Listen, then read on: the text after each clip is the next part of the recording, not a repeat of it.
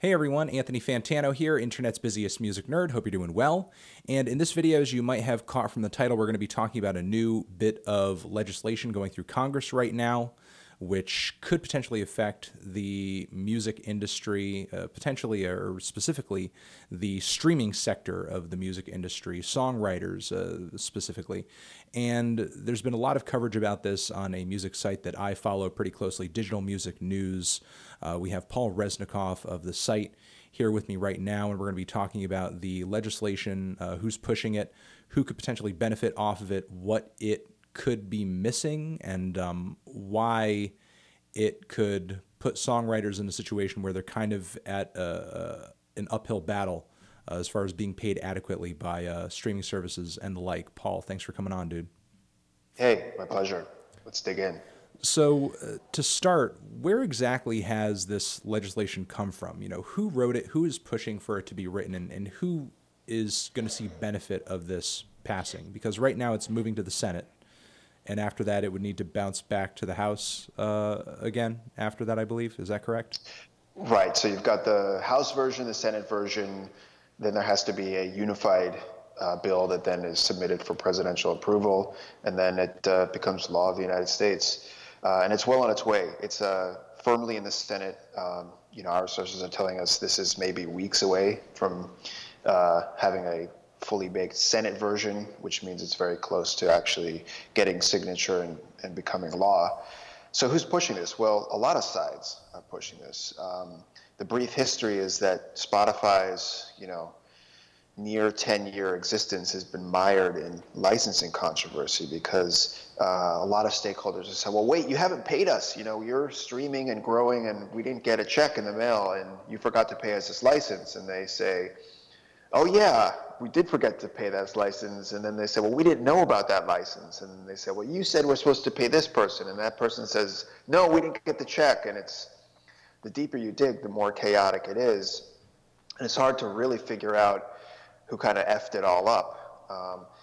At root here is a license called the Mechanical Publishing License. And to understand that, you sort of have to go back to relative ancient times when music was fixed in a mechanical way onto a format.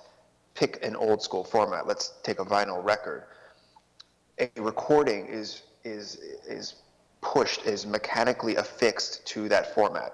Hence you have a mechanical license. And so the publisher, the people who own the songwriting, underlying lyrics and notes, then get paid because their creation was fixed into a format. When it enters streaming, it's not so clear what the hell's going on. What's being fixed to what? Hey, I thought this is all in my Wi-Fi. It's all digital now. Is it being fixed to anything? Yeah. Exactly. And actually, Spotify has argued back. Their lawyers have said, well, wait, you're suing us for billions here for this mechanical. We didn't find an example of us fixing anything to anything, so maybe we could just fight this. So all of the warring chiefs got together and they decided that it would make more sense if they could agree moving forward on a new way to address this license instead of warring it out for the next 5 years in court. Okay, hence the Music Modernization Act. And is this act an attempt to give Spotify the ability to totally skirt these payments that they owe, or is it a way for them to essentially kind of pay these same payments but under a different guise? Because obviously the music isn't being fixed to anything, it's digital, but why not, I guess, a digital version of that same kind of license? That's right. So that's the incredibly intelligent question, because what you're realizing is that there is some level of fiction attached to trying to stuff this very old, ancient license into a very new world. But what the parties sort of said is Spotify said, okay, well, we'll agree to continue this idea that we're fixing something to whatever. We'll keep the mechanical license. We'll pay you that. Given all the complexities and disputes, we're going to start a new era where we're going to pay a new group that counts all of our plays and determines what our mechanical bill is going to be, and we're also indemnified for any previous issues involving the mechanical license. So we're gonna carry the fiction forward, but so-called modernize it by all agreeing that we owe this and we're going to pay this and we're going to create the mechanics, so-called mechanics, probably not the best word to choose there, but we're going to create the practical way to pay this license moving forward. Okay, so in the effort to create this legislation and kind of cover everyone's back, because it sort of seems like there's kind of a lost in translation situation going on here, because we're talking transitioning from physical formats to digital formats. Is something else being lost in translation there, where labels or musicians aren't seeing quite the benefit that they would like to out of this legislation, the Music Modernization Act, as they would out of previous fees that they would get off of mechanicals? Right. So the people who have the biggest problem with this legislation are actually the people who are not the biggest publishers. And anyone below the largest publisher has some sort of reservation about this. And the reason is that while they like the idea of having a license that can carry forward and that Spotify that can pay, they've said, well, wait, why does Spotify get a get out of jail free card? And one of the largest indie publishers in the world, Wixen Publishing, has sued this company, has sued Spotify for billions of dollars because they argue that Spotify just didn't pay them on this license that they should have paid in the past. This legislation says, well, no more of that. Like, you can't sue Spotify anymore because they're going to comply with and they're going to obey the law now, but you can't construct it, but you can't pass. So we're going to start over. This is going to be a brand new start, and here we go. A lot of publishers say, well, that's not fair. You can't get a get out of jail free card. And then another complaint is that, well, this system that they're going to create is not a good system. It's created by entities that have failed to create the systems in the past. And oh, by the way, why didn't Spotify create this system to begin with? After all, they're making money off of music. Why didn't they figure out that this was a license as deemed by law and create the system 10 years ago? So they feel like it's unfair, and furthermore, that they won't actually get paid for the uses. Yeah, as you just said earlier, and as has been reported, there is a clause sort of worked into the legislation that Spotify can't be sued over this specifically. And like you said, I didn't know at the time when I was asking you that it went as far as sort of to be like a get out of jail free card, like the whole slate is just wiped clean, as if they don't owe anything previously, when we were in sort of that gray area where nobody quite knew who owed what, but just assuming Spotify owed because they are making money off of it, off of the replay of this music. I guess my question beyond that, though, is so publishers will not be able to sue Spotify with the understanding that, okay, well, with this legislation, everything's going to be black and white and it'll be clear now, and Spotify will pay us and they'll owe us the money. But previously, it seems like they've been skirting payments that they owe. Just, I don't know. It seems like they're kind of feigning ignorance a little bit.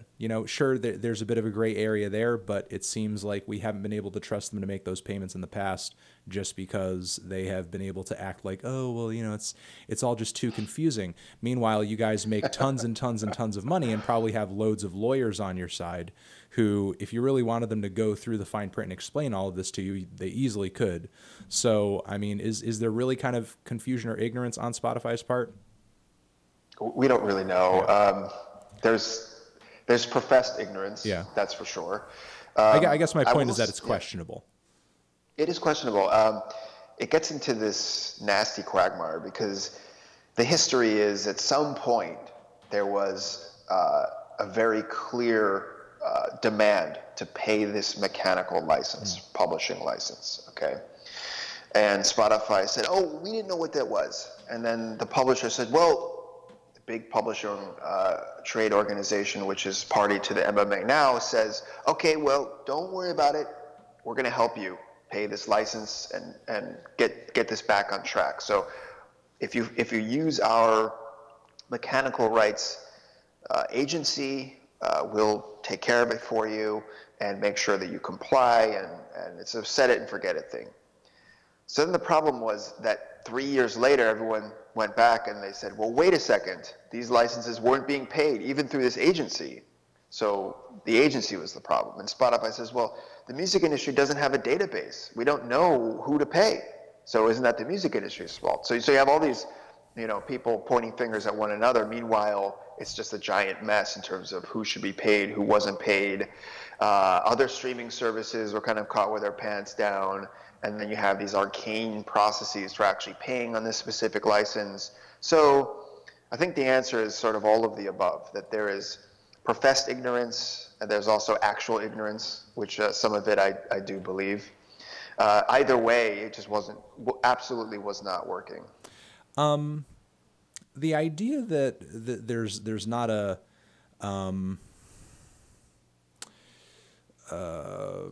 the idea that there's not a database or anything, I mean, don't places like, I guess previously during the broadcast era, didn't places like BMI sort of serve that purpose? Is that something that companies like Spotify can still make use of now, or is that kind of slowly being phased out now that we're kind of in the era of streaming? Well, it's actually needed more than ever. Yeah. You bring up BMI. So BMI, sure, they track their clients' plays on radio, and then they add it all up and they say, okay, well, all these radio plays added up to such and such, and then they chop it all up and send out checks. So they have their database, which would arguably cover a very substantial portion of the music world. So they've got a big piece. Another company is called ASCAP. They do basically the same thing. Those two companies actually got together and said, hey, we want to be part of the solution. We need to create an overarching database for the music industry that everybody can use. And when anybody makes a song, they enter their rights and all the breakdowns, and we know who the backup singer is, who the third writer is, who every owner is, so that any service that wants to come on board has a fantastic infrastructure with which to work, no lawsuits, everyone gets paid. These efforts have been stymied by one problem, one political battle over another, and just total sheer incompetence. Over the last 10 years, there have been multiple attempts to make these databases, and none of them have worked.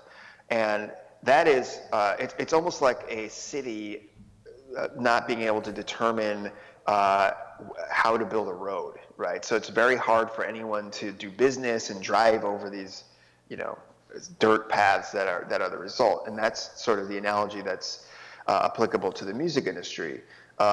So there's pieces of it, it just hasn't been created. It seems sort of like a bit of unnecessary confusion to me as far as who should get the money in their pocket. I mean, it seems like the people who Spotify owes money to should be in close contact, given that the music that's on their platform, Spotify is not just simply stealing or taking the music and putting it on their platform and then waiting for the rights owners to come to them later to say, hey, our music's on your platform, you owe us money. I mean, obviously, publishers and labels are putting the music on the platform, and instead of having to just pay that money directly to the publisher or the label and then letting them sort of divvy the money out amongst who the songwriters are, amongst whoever else is sort of owed money as a result of those streams, Spotify is expected to track down every single person connected to the track to give them some money? Right. Well, this is another huge debate, right? So one alternative, which Spotify has not adopted, is they could say, well, if you want to put music onto our platform via TuneCore, CD Baby, DistroKid, whatever platform you want to use, one of the requirements we're going to insist on is that you upload all of the publishing and rights information. Otherwise, we're not going to include your music onto our site platform. Spotify's chosen against that route, and there's an obvious reason, which is that if everything is held up because the writer information or the splits haven't been entered, then you've suddenly reduced your catalog by a very substantial degree. You wait forever. You wait forever, and it's just it's a list of something to do for hundreds of thousands of people who will never do it, and you never get the music. But by doing that, technically, Spotify is not creating a database. They have never created their own database to track who they should pay. That has opened them to massive billions, actually, worth of infringement claims because of that policy choice. So there's sort of this attitude of sort of build it and then figure it all out later, which has been a very hazardous path for them, actually the MMA helps them get out of a substantial portion of that, which brings me back to one of the biggest complaints of this, which is that why should Spotify, get out of jail free for past transgressions when they should have created the database and done all the suggestions you just outlined? So finally, to tie this up for a lot of the people who watch, I know we have a lot of independent artists and musicians who may be on smaller indie labels, and maybe even artists who watch every once in a while who might find themselves on majors and might not be aware of this legislation going through. Going forward, if this does manage to pass, and assuming it stays roughly the same as it is now, what could artists and music fans potentially expect as far as how this might affect the bottom dollar of a lot of these people who are trying to essentially scrape their way through the music industry and try to make it in the age of streaming, which seems like it's just getting harder and harder than ever? Oh, there's a huge amount of picayune detail that the artist is going to have to deal with in the future. Doesn't mean that it can't be done. But my advice to any artist that's aspiring and finds herself or himself on Spotify is to make sure you are part of the post-MMA rights database, that you are properly registered and you go through that headache to make sure that your music is represented. There's a little bit of a poison pill in all of this, which is that if you don't claim your music, and you could get 1 million plays easily on Spotify. It happens to great bands all the time, and they come from obscurity to millions of plays. If you're not properly claiming your rights through this newly created database, that money will then go to somebody else. Okay, that's another dicey aspect of this bill.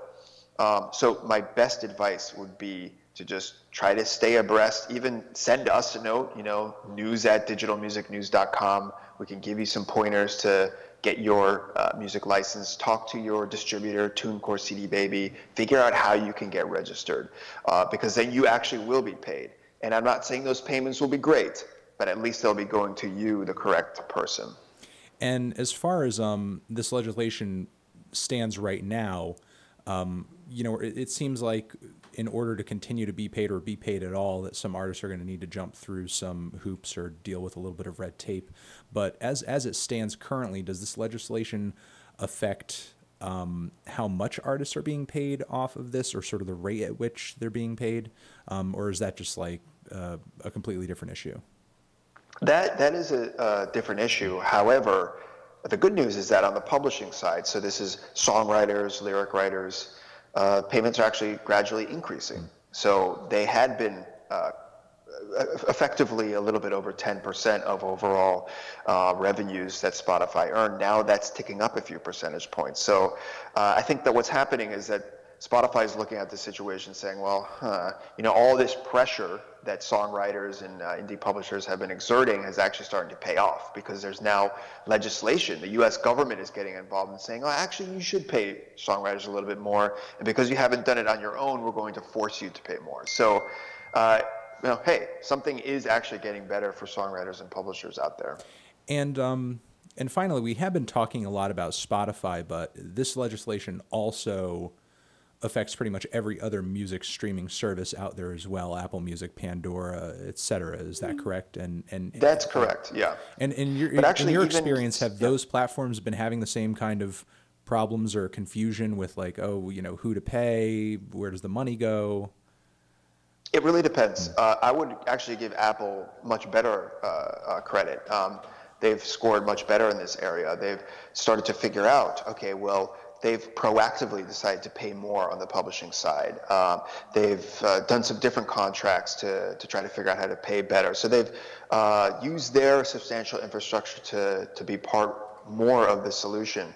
Other streaming services have been sort of caught with their pants down, so to speak, and they're trying to scramble and figure this all out. Other companies, like you look at Microsoft, they've just kind of said, this is too crazy.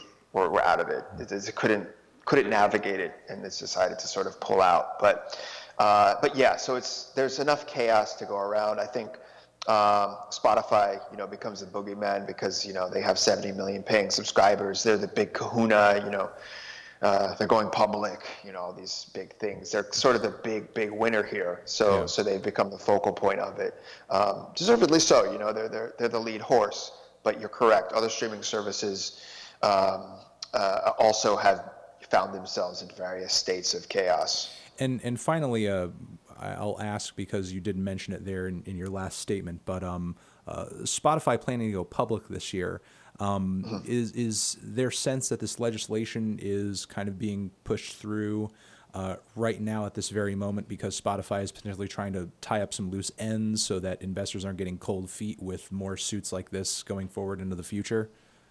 Without a doubt, without a doubt. The legislation calms investors' nerves. It just makes it that much easier for them to, bow onto Wall Street. It doesn't. One thing I should clarify is that although the legislation does have an indemnification clause, it only has that indemnification clause for lawsuits filed on or after January 1st of 2018. So Spotify still has the headache of previous lawsuits, but importantly, there's a cutoff, right? So a lot of these publishers didn't realize that when the bill was drafted, so they're out. Sorry, they can't file lawsuits, which of course they don't like and may even challenge. But it does cut off a major source of lawsuits and litigations, and does calm the waters for Wall Street. All right, I want to thank Paul for coming on from Digital Music News and sort of explaining and breaking down this bill and its potential effects. I guess, are there any sort of concerns right now with the bill that you feel like music fans and artists should be trying to voice to their representatives in Congress at the moment, or is this just something we should just kind of be keeping our eye on? Well, to the extent that the protests would matter, I think there's a lot missing here, right? So there's a decision not to create a comprehensive database and a decision not to pay everybody. It's a bit sloppy, and I think benefits the biggest stakeholders. So as I mentioned, if you don't claim your money within, I believe it's 3 years, then your money gets apportioned to the big guys like Sony ATV and Warner Chappell. I don't think that's fair, and I think there's a lot missing in this bill. So yeah, there's certainly a lot to complain about, but it looks like it's moving pretty quickly towards completion. Right. Well, thanks very much for coming on and breaking it all down, and we'll have you on again if there's anything else we need you to explain to us over here. I'll link some of the articles that are on Digital Music News down there in the description, along with news at digitalmusicnews.com. And again, Paul, thanks for coming on. Hey, totally. Thank you.